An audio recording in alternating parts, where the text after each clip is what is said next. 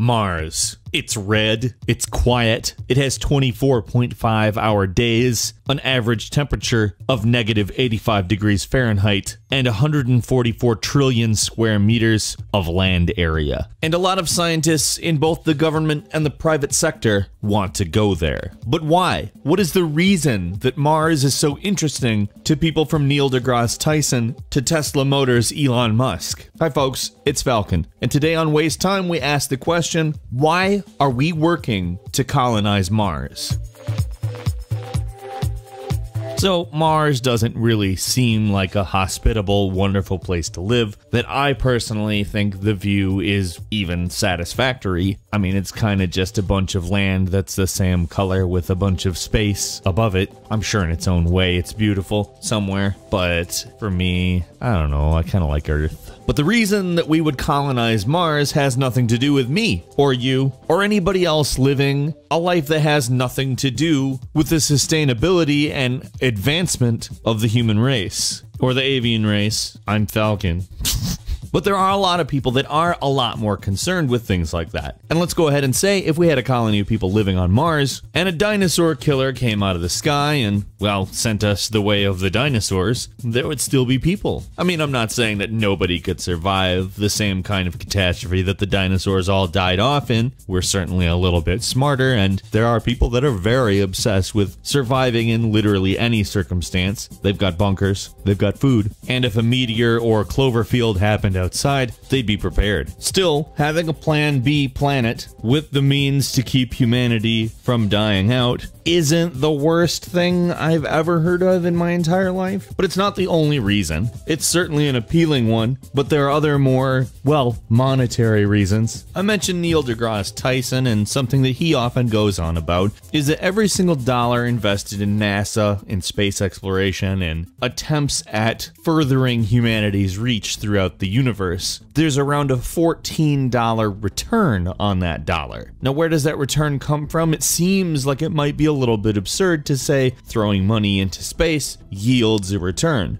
Well, not so much. There's a great many number of things that have come specifically from space research that help us in our everyday lives in a way that we don't even think about in 2017. For instance, a program to develop rocket noses, the front of the rocket, the very tip, the area that cuts through whatever atmosphere we're dealing with, the area that hits radiation first, the area that generates a lot of heat when traveling through any sort of fluid atmosphere. That program developed the type of materials that Pyrex bakeware is made from. In fact, not just the materials, but the techniques that temper those materials that make it possible for it to be used in such a way. WD-40 came out of an initiative to create a material that could displace water. In fact, that's what its name comes from. WD-40 means water displacement 40th attempt. And now you can get it for like $1.60. But as far as talking about the economic benefits of going to Mars, it's not just a boom in innovation that would happen, though that certainly would. Materials on Mars are extremely plentiful. For instance, if nuclear fusion is ever a mobile or just regular power source, we're going to need a lot of deuterium. And there's 5 times more of it on Mars than there is here. In fact, there's a significant number of metals and minerals that are a lot more plentiful on Mars than they are on Earth. It wouldn't just be the materials that we manufacture into things themselves, but also the manufacturing process would be different on Mars. In fact, much more hospitable to advanced materials. For instance, did you know that aluminum can actually be made into glass? When it's made into glass, it's perhaps one of the absolute most